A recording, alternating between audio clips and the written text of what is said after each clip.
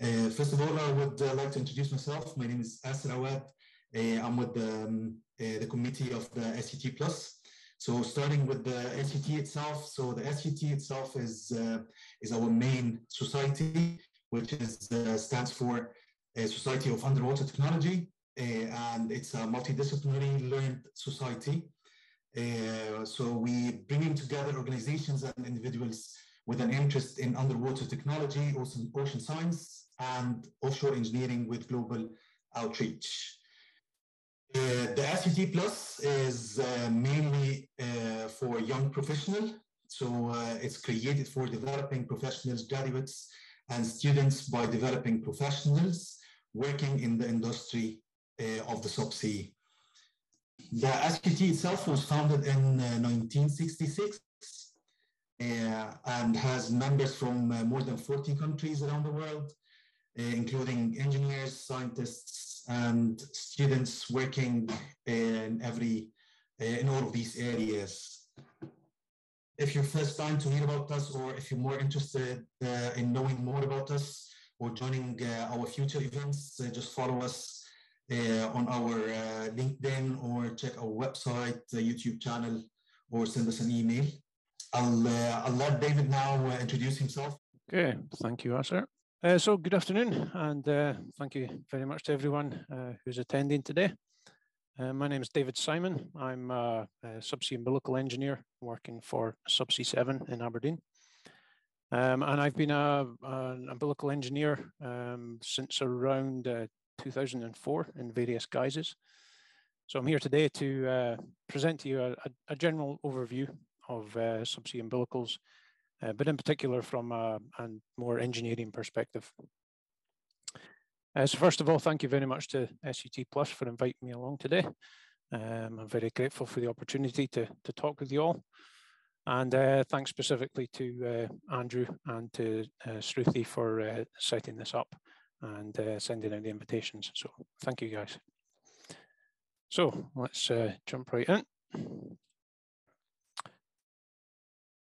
So let's start with the big picture. What we're looking at here is a typical subsea development.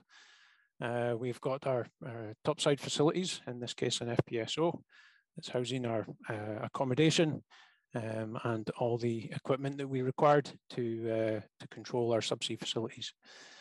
The subsea facilities themselves are going to be our wellheads tied back to manifolds, maybe some subsea production equipment, and then everything is tied back through various flow lines and control umbilicals back to the topside facilities. So in order to operate a field like this, we need a constant transfer of both energy and of fluids between the topside facilities and the subsea infrastructure. So in simplistic terms, that's what this looks like. From topside down to subsea, we've got our communication signals. So that's our instructions to command the subsea equipment to perform the operations we require. We may need to send electrical power subsea, either to power the control system, or if we've got any electrical equipment down there, such as subsea pumps. We need to send hydraulic power to subsea. Most current subsea systems are based around hydraulic systems, and we need to provide that high pressure hydraulic fluid from topside. We also need to supply chemicals, which we inject in various areas subsea to perform functions in terms of the likes of wax inhibition or for corrosion control, or fluids that will be injected into the well stream. And we look to re-inject our produced water after it's been processed, and also we have gas lift operations that we need to take care of on some occasions. And then coming back to us from the subsea infrastructure, we've got our produced hydrocarbons, obviously. We've got our communication signals, so our confirmations that the actions that we wanted to be performed have been performed. And then we've got data coming back to us from all the subsea sensors that we've got. So The hydrocarbons that come back and the water reinjection and gas lift, they tend to be serviced by dedicated pipelines. So if we remove those from the list, what we're left with is the functions that we typically need to take care of via our subsea umbilical. So what do we need in order to satisfy those functional requirements? For our communication signals, we can send those either electrically or optically through low voltage cables or fiber optic cables. For our electrical power, depending on the power requirements we've got subsea, we can send those as low voltage or medium voltage. In terms of the hydraulic power, we've got a choice to send that through either thermoplastic hoses or through steel tubes. I'll talk in a little minute about the difference between those. And similarly for the chemicals that we're going to inject, we need to decide if we're going to go through hoses or tubes. And finally, the data that we get back, we can either have that provided through, again, low voltage cables as electrical signals, although ideally we'd want those through fiber optic cables due to the significantly increased bandwidth that we have available. So just a quick word on tubes versus hoses for our hydraulics and for our chemicals. Really, the choice between these is made on a project-by-project basis, based on the specific needs of the development and the kind of areas we need to consider within that decision process. And I've presented this as a pros and cons for each type. So for tubes, we have significantly higher collapse resistance due to the nature of it being a steel tube. We're unlikely to get any permeation of fluids through the tubes. The tubes themselves can act as tensile strength members within the umbilical, which can mean we can do away with the external armor wires, and they provide excellent chemical resistance. However, there are some drawbacks. They're relatively difficult to handle. The tubes themselves and the final umbilical have relatively large minimum bend radii. So there's a limit to how much we can manipulate and handle these umbilicals. They are susceptible to fatigue failure. So in highly dynamic environments, we have the potential for fatigue failure of the tubes. Typically, they're more expensive, not always, but most of the time. And often they can lead to long project times, as there are a limited number of suppliers of tubes. And depending how busy the industry is, we might have to wait a while for our delivery. On the thermoplastic hoses side, the pros list is lower cost, typically. Good availability. They're usually manufactured by the umbilical manufacturers in-house, so they're readily available, and they're much easier to handle with smaller bend radii. On the con side, they do have lower collapse resistance, so when we get to deeper waters, we might run into some problems there. And we can have permeation of fluids, particularly methanol, which with the small molecular size of methanol, it can actually permeate through the polymer matrix of the hose and causes problems as it migrates along the hose. We do have limited chemical resistance. Some chemicals are fine, other chemicals will degrade either the polymer or the strength braid, and can reduce the performance of the hose and potentially lead to failure. And we do have an expansion of hoses under pressure. So there's an additional volume of fluid as we're pressurizing hoses that we need to account for within our control system design. So the decision, as I say, is a case-by-case basis. Once we've decided on the functionality, basically what we do is gather all those components together. We twist them into a bundle. We then bind that bundle together. Typically, we'll extrude a molten polymer jacket over the top of that. That provides bonding for the components and also provides an armor bed for the subsequent layers of armor to be applied over the top. And then finally, we finish with an outer jacket, typically in polyurethane or polyethylene, and for outside protection of the umbilical. And that's essentially all an umbilical is. To cover the kind of types we've got shown here, on the top left is a typical electro-hydraulic umbilical, where we've got a selection of hoses. To the right-hand side, some low voltage cables for signals. To the left of that, some looks like medium voltage cables for power supply. And then through the center, we've got some steel tubes and some fiber optics. So whatever functionality we require, we design a cross-section that accounts for that, and then we bundle all our components together. On the right-hand side, this is a more power-focused umbilical for electrical power. So we've got two 3-phase AC power supply circuits in there. That's the central triad and the outer triad made from the copper power cores. And that's typically to run something like a subsea pump, which requires a much higher power requirement. And in the lower picture, I've just shown what an umbilical typically looks like from a bigger picture perspective. The umbilical manufacturer will manufacture to either a carousel as shown here or an installation reel, and that's ready for transfer over to an installation vessel to take it out to field and actually deploy in situ. Excuse me.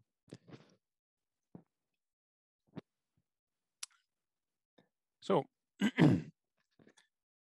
this is just an overview of how umbilicals actually fit into the bigger picture. On the top left, the grey area is our topside facility. Now that could be either a platform, an FPSO, or even a shore-based facility. And that's where all our hydraulic power supplies, our chemical pumps, and our electrical generation occurs. And all those functions are passed down through a series of junction boxes into our first umbilical in the series. And this is known as our riser umbilical. This transfers everything we need from topside down to the seabed. For a dynamic vessel such as an FPSO, this umbilical is a dynamic umbilical. And as its name suggests, this umbilical will be subject to dynamic motions throughout its entire operating life. So we've got a lot of engineering to do there to verify that that umbilical will survive those motions. The remaining umbilicals that can be seen in the system here are all seabed static. And they distribute the various functional components out to the elements of the subsea architecture, the trees, manifolds, valves, and connect everything back to topside so that we can both control and supply to and from all these components from our topside facility. So that really defines what an umbilical is and the function it performs within a subsea field. So we'll now do a little bit of a discussion about the main suppliers of umbilicals around the world. So in my view, there are really 5 main umbilical suppliers, which are shown here. These all have multiple manufacturing facilities around the world to service local markets. I will caveat this at this point by saying that this list is likely to change very soon. I've recently become aware of some developments in the industry, and there may be some changes upcoming to this list. I don't have anything definite at the moment, so I will leave that as unsaid at the moment. But yeah, be aware that this may change, so take it with a pinch of salt for now. And then below that, we've got a number of what I would call smaller scale umbilical suppliers. They typically specialize in certain types of umbilical products, but they tend not to have the same market share or the same capabilities as the top 5.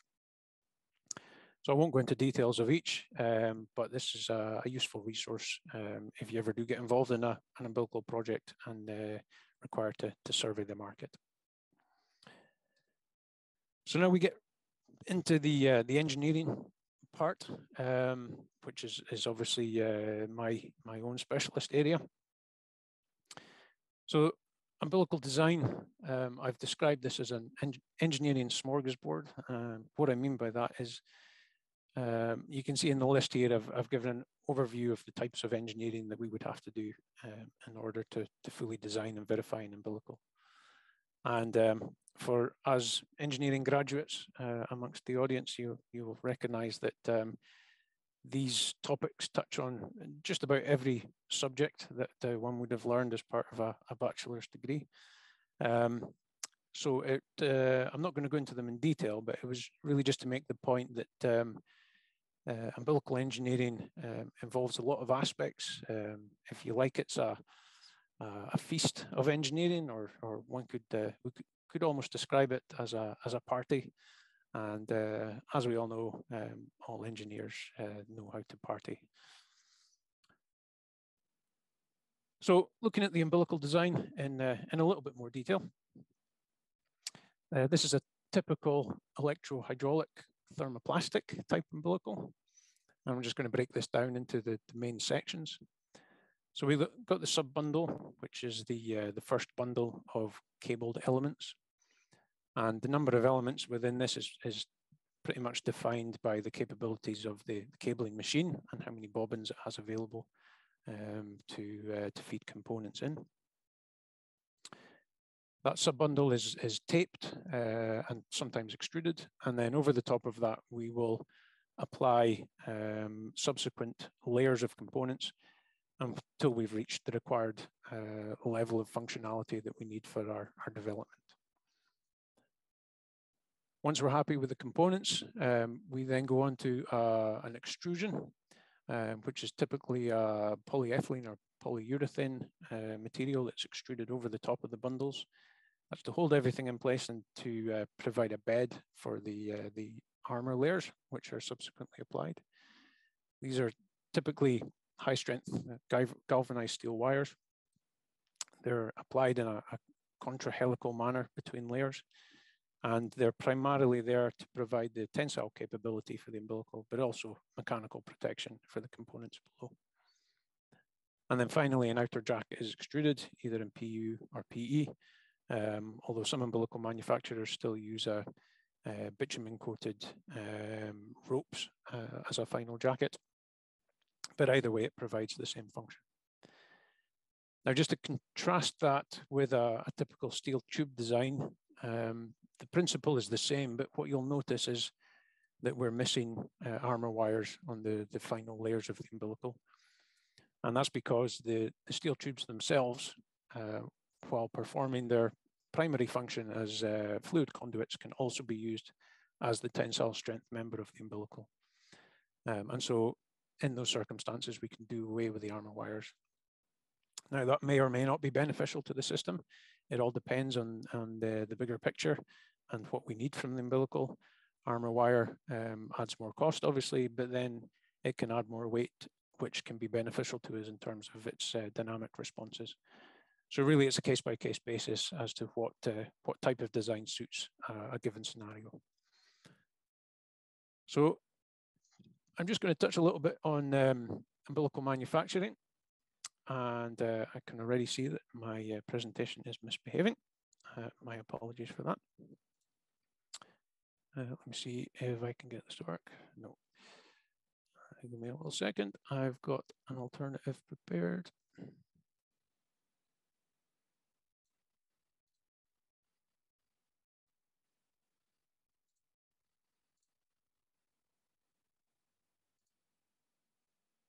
There we go. Okay, so this is actually a simulation of JDR's manufacturing plant, which is down in Hartlepool. And this shows the method by which the umbilical components are cabled together. So the components sit on these large bobbins at the back of the machine. And then as the machine turns, components are fed through and gathered together at the closing die at the front of the machine here. The small bobbins at the front, they contain either the smaller elements of the umbilical or fillers to take up all the spaces in between the functional components. The machine itself is known as a planetary cabler. The planetary aspect comes from the motion of the bobbins, which, as you can see, stay horizontal as the machine rotates. And that's to minimize twist building up within the components as the umbilical is manufactured. And then the output is gathered onto either a process reel or a process carousel, where it then goes on to further manufacturing operations. So excuse me for a second, I'll just have to switch back to my presentation, which I can't grab now.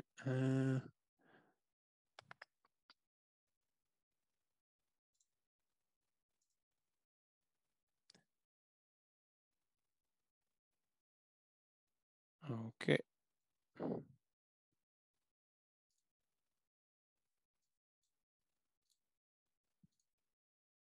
Okay, there we go. So when it comes to the design of the umbilical, what is it we actually need to determine? And this is where the engineering work comes in. So we need to understand the physical properties of the umbilical itself, the weight, both with fluids inside it and with it empty, and its weight submerged and out of the water as well. Obviously its diameter, and we need to understand its stiffness properties, both axially in bending and in torsion. We need to determine the limiting capacities of the umbilical, so how much tensile load can we put through it, how much crush load, how much can we bend it, and how much impact can it take. We need to understand how it performs under fatigue loading, which component within the bundle is likely to fail. We need to understand if it's torsionally balanced, and we have to take account of thermal considerations as well. That could be heat generated within the umbilical from, say, power cores, or it could be heat that's generated from an adjacent pipeline if we've installed in a similar route to a flow line. And we also have to understand its flooding capabilities. It may not be readily obvious, but within the umbilical, all the spaces around the functional components are actually flooded with seawater by design via small holes in the outer jackets. And that means that we minimize buoyancy and we avoid any instability with the umbilical, and also to keep it pressure balanced. So why do we need to understand all these topics? It's because we are going to go and install our umbilical in a very harsh environment. This is North Sea, but obviously equally harsh in other parts of the world. And we've got a number of environmental conditions that we have to deal with.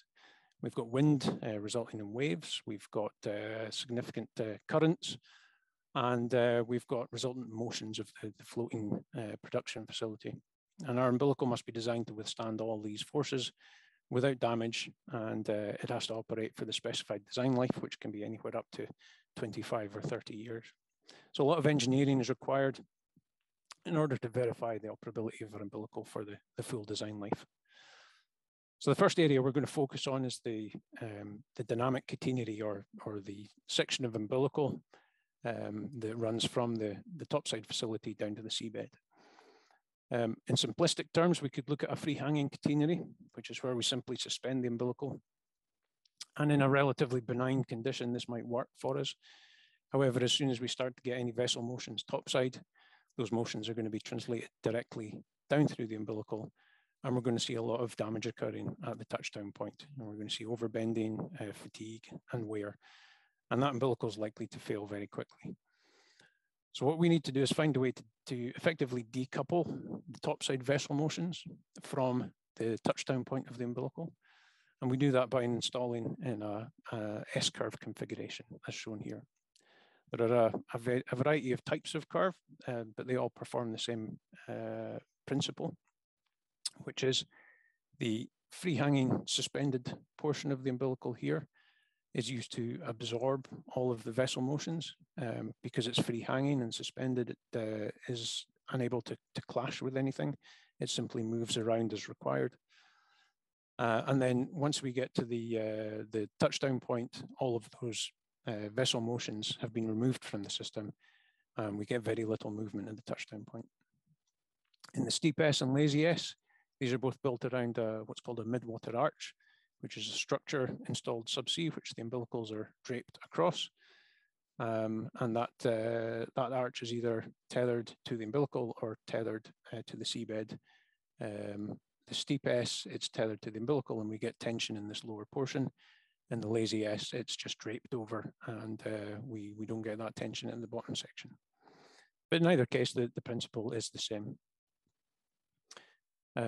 Another type of configuration we might look at is the steep wave and lazy wave. Effectively, it's the same principle, but instead of using a mid-water arch, in this case, we use distributed buoyancy modules, which are attached to the umbilical over a specific length. And that gives us the same end result, which is a S-shaped catenary, and hence the same dynamic compliance. So once we've designed our catenary, we then have to look at what potential failure modes are we going to get within this umbilical. And there's a few key areas we need to focus in on, particularly where the flexible umbilical meets the inflexible topside structure. If it's outside of the water, if it's above the waterline, then we've got potential thermal effects from sunshine as well as UV exposure. And then below the waterline, we've got an area of significant dynamic movement and therefore potential for fatigue and high strain failure. Moving down through the catenary, we need to take account of shock loading, of clashing with other elements. We've got fatigue at the sag bend. The buoyancy modules can insulate our umbilical, so potentially we've got thermal issues there. And then at the touchdown point, we again have dynamic issues. We've got friction, we've got temperature, and we've got abrasion with the seabed. And then any section of the umbilical that's on the seabed, we have to account for any geotechnical obstacles that might be in our way. So we've got a lot to analyze. Thankfully, we have some lovely software that can do a lot of this work for us. This particular one is a screenshot from Orcaflex. There are other softwares available. So what we do is we build a 3D model, including our umbilical. We include the topside vessel, and obviously we are constructing this under the surface of the ocean. And we input our various parameters to build the model. So we input wave and current data, which is taken from the Met Ocean data available for any given field. We input the vessel motions, or RAOs. RAOs are response amplitude operators, and they tell us how the vessel will behave dynamically under certain sea state conditions. We will input the umbilical properties that we determined earlier, and also the buoyancy properties. We can then hit the start button effectively and run a simulation that allows us to simulate how the entire system behaves under any given set of wave and current conditions. So we can model storms, we can model extreme events, and then we can check the behavior of the umbilical to make sure that we haven't exceeded any of the limiting factors of our design. The outputs tipped from that analysis are typically tension angle plots that we can then use to determine the fatigue damage within the umbilical. We can check for clashing with other components of the system. We can look at compression loads at the touchdown point. And we can analyze for vortex and induced vibration, VIV. And I'm going to talk about that in a little more detail in a couple of slides' time. So obviously, an umbilical is typically not installed in isolation. It's installed as part of a much larger subsea system. So once we've completed the analysis of our individual umbilical, we then need to move on and insert that into the global model and perform analysis that allows us to see how our umbilical performs with respect to everything else that's in the system. I'm just going to run a little simulation that hopefully shows you an Orcaflex model actually running. So we've got our vessel topside, which is obviously reacting to the waves that have been simulated as passing. And below the vessel, we've built our entire global system. So that includes our umbilicals, risers, flow lines, and our buoyancy, which in this case is mid-water arches. And what we're really doing is checking how all of these components behave together as a group, and whether we have got any potential clashing between elements. Typically, we aim for similar densities, so similar weight to diameter ratios between each of these components of the system, and that determines the dynamic behavior of them. We also have to account for things like marine growth and reduction in buoyancy performance over time, which can also affect the model. So this allows us to build a complete model and allows us to verify that our umbilical will both survive its own dynamic motions, and also that it will play nicely with everything else that's been installed alongside it. And from that analysis, we typically find that one of the key areas we need to look at is the transition from the umbilical to the topside structure. As I say, this is a damage hotspot where we typically get quite high bending loads and high fatigue damage. So how do we manage that? We use something called a dynamic BSR. I'm sure most of you are familiar with these. If you look around you at the moment at pretty much any cable that might be on your desk in front of you, where the cable meets the end connector, you'll see a small tapered section.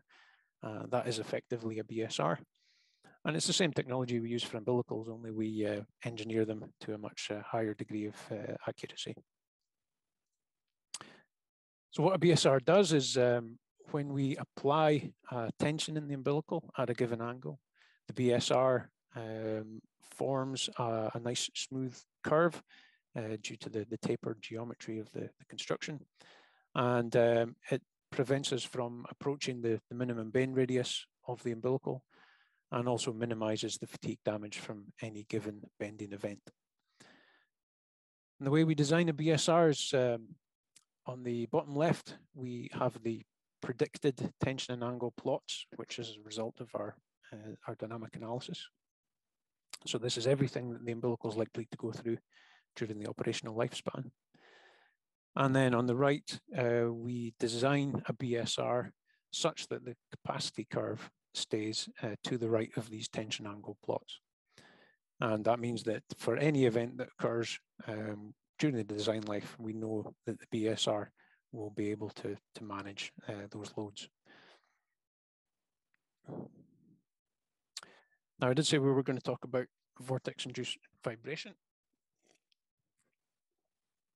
So this is an experiment just to really convey an understanding of what VIV is.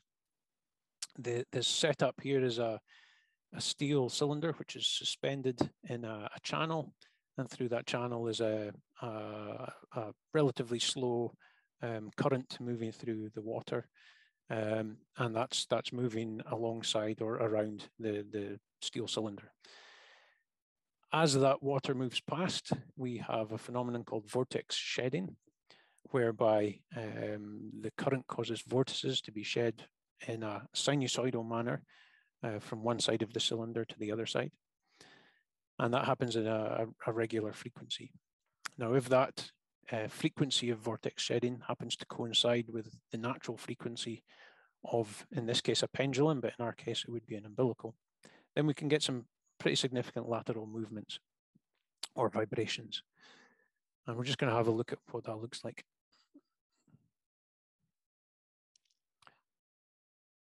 So a dye has been injected just to show what's happening with the fluid as it passes the cylinder.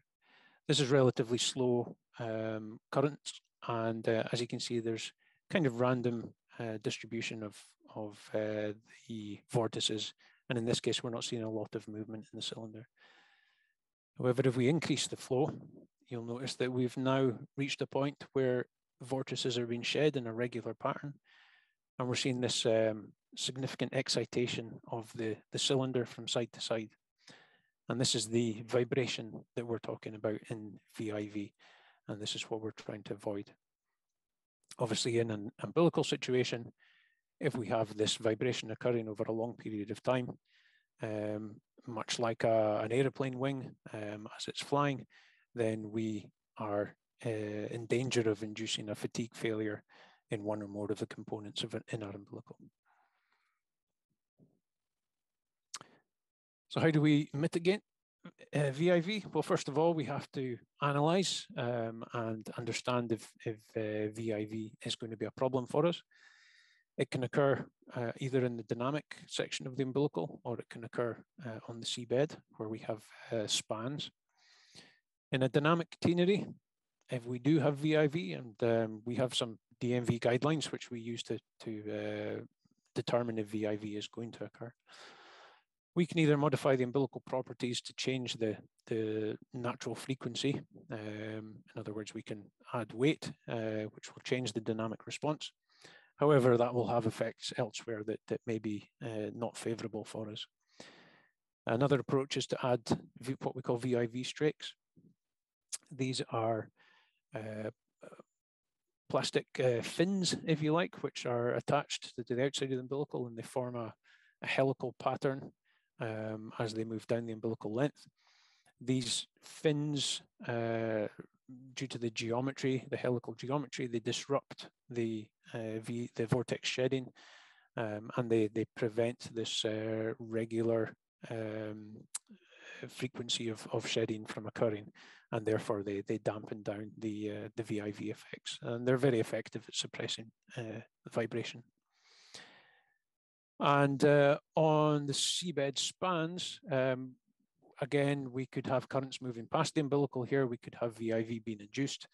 And if we do encounter that, then typically we'd look at either preparing the seabed better before installation to avoid these spans, or if we do come across spans, we can use either grout bags or sandbags to support the umbilical, or we can go in and do some rock dumping to again prevent that span or shorten the span to the point where VIV will not be an issue anymore. Another piece of analysis we need to look at is seabed stability. As the umbilical sits on the seabed, it has a number of forces acting around the perimeter, caused by currents and caused by wave action from topside. And we have to be able to analyze these forces and determine if, given the soil conditions, our umbilical is going to sit where it's supposed to, or it's going to wander off in any direction as a result of those currents. So we've got some DMV guidelines again that we can use to analyze that. If we do find that we've got some instability, if the umbilical is not heavy enough, we can either make it heavier, potentially by adding further armor wires, or components within the umbilical to add weight, or we can look to perform trenching, rock dumping, or mattressing of the umbilical to stabilize it and prevent it from moving off in a lateral direction. Testing of umbilicals, there's a lot. I'm just going to briefly show you the amount of testing that is required of an umbilical as we go through the international standards for umbilicals, which is API 17E or ISO 13628-5. These two standards are very similar, but in recent years have actually gone from being perfectly aligned to somewhat departed. So one of the key questions for any umbilical project is, which standard do you wish to follow? The testing of the umbilicals, the umbilical components throughout design and manufacture is fully defined within these documents. I'm not going to go through those in detail because there's far too many. But what I will cover is some of the umbilical testing, perhaps the more interesting testing that we might get into as part of an umbilical project. So the first one is squeeze or crush testing. When we install the umbilical, we're going to run it through an installation tensioner. This allows us to hold back the weight of the umbilical as we install. And we need to understand if the squeeze loads that we're going to apply are going to in any way damage the components within the umbilical. So we perform a test to effectively simulate that and confirm no damage occurs. Flex fatigue testing, we use that to simulate the umbilical hang-off at the likes of an FPSO. This rig here actually belongs to Oceaneering, And this is a full-scale rig where we have a full dynamic BSR plus a section of umbilical installed in this rig. And then the yellow portion at the front rotates and flexes the umbilical back and forth. These tests can run for significant periods of time, up to 6 months in some cases. And typically with fatigue, because it's such a notoriously difficult thing to predict, with umbilicals, we utilize a 10 times safety factor within our umbilical designs. So that's to say that within the 25 or 30 year operating period, we're only allowed to use up 10% of the predicted fatigue failure point. When stiffness testing, we use that to verify that the predicted figures we came up with earlier are borne out in reality.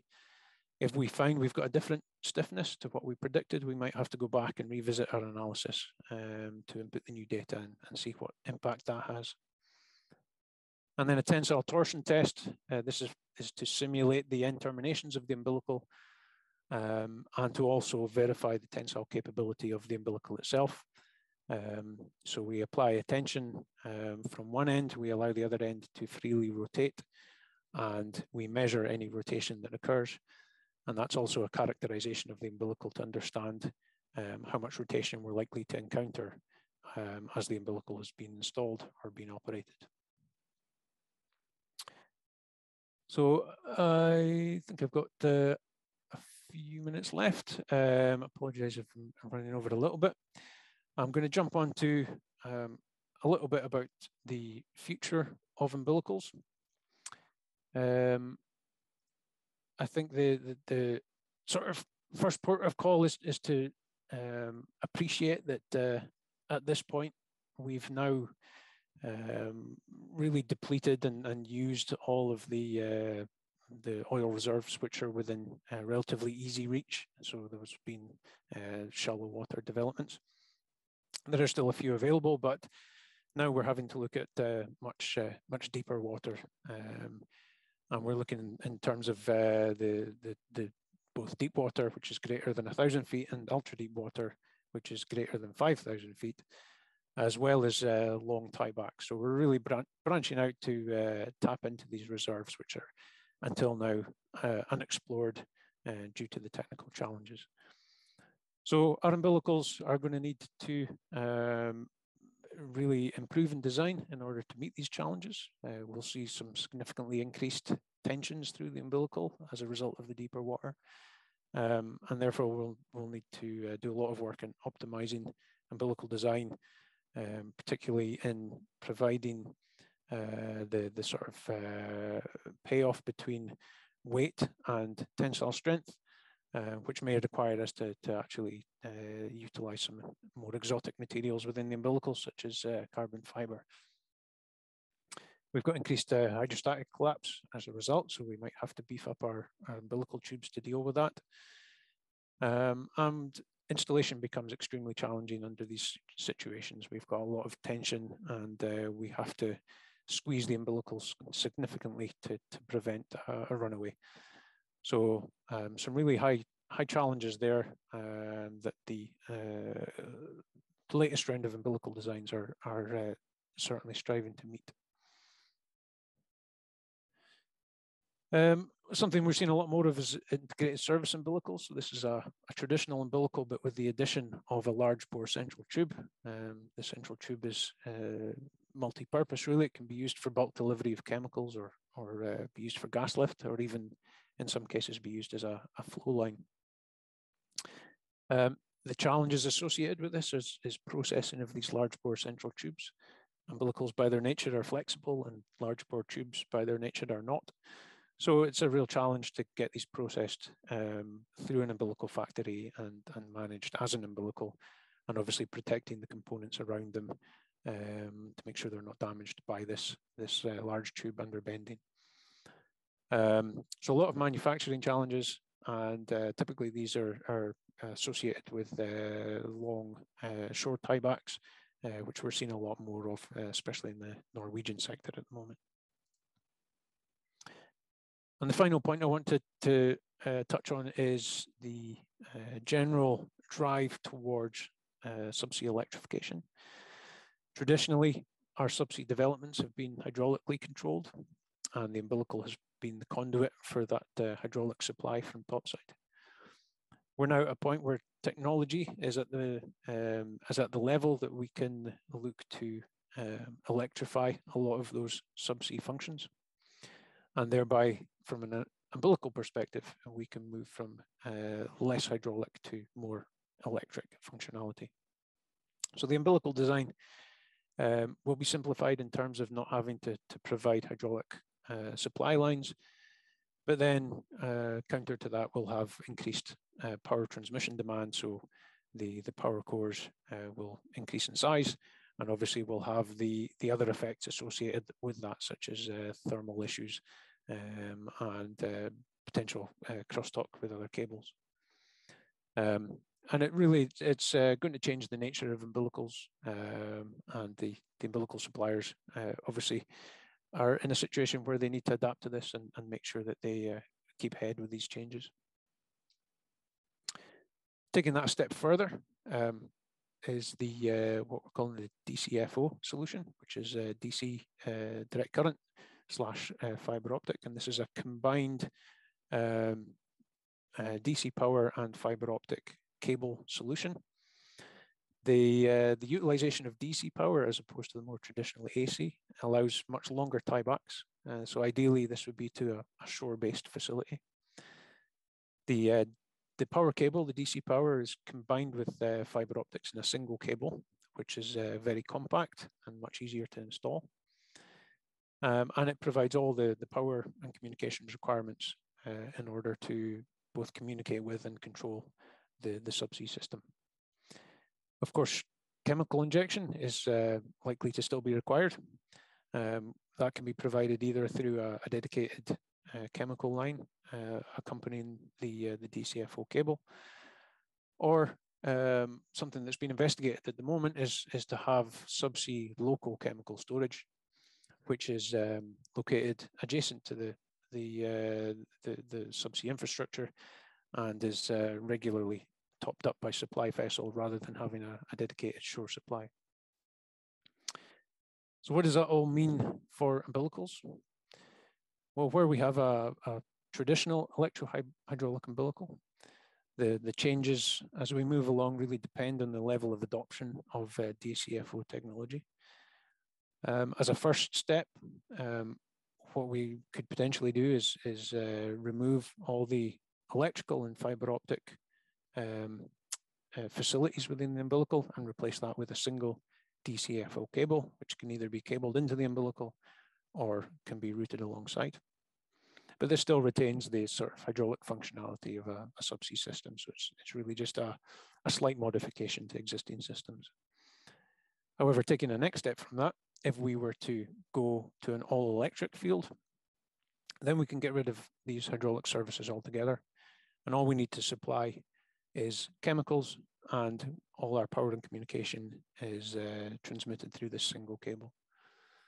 And then taking that one step further, I discussed the local chemical storage subsea. If we can implement that technology, then really the only tieback we need to our topside or shore facility is the single DCFO cable. And just to give a sort of overview of what that cable looks like, or the key technology of it. So the central core is a fiber optic, which is a fairly standard design, which is a number of fibers contained within a steel tube, and that runs through the center of the cable. But the real sort of key technology here is a tubular conductor, copper conductor, through which the fiber optic cables run.